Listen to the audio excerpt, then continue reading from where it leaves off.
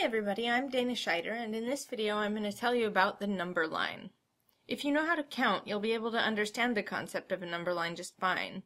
If you've watched my previous video about natural numbers and whole numbers, you're ahead of the game. At some point you may have made a timeline, and if you have, then you've already worked with a number line.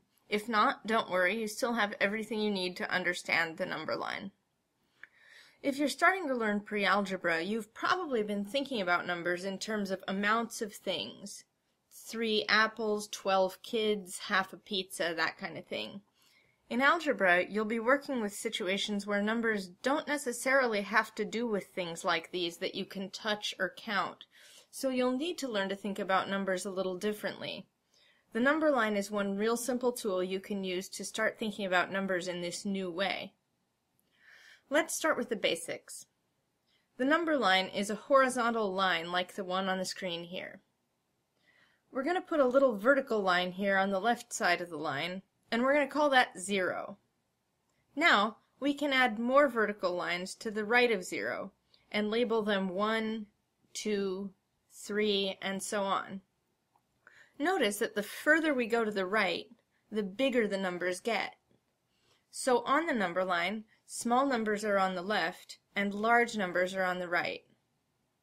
If you've watched my video about natural numbers and whole numbers, which I recommend doing, you'll see that the numbers on the number line here are all whole numbers, but they don't have to be. Let's take a number that's not a whole number, like 2.5.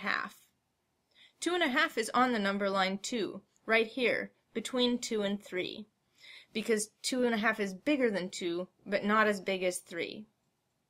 So the number line is basically a horizontal list of all numbers from smallest to largest. So if you look at the number line, you can see that as you move to the right, numbers get larger.